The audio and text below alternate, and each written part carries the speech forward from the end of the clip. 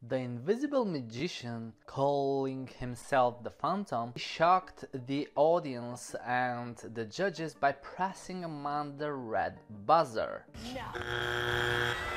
But if I play that on a very slow motion, you will notice that the button was not pressed at all. There is the balloon, which is a famous trick called balloon burst, which means that the magician can burst the balloon from a distance.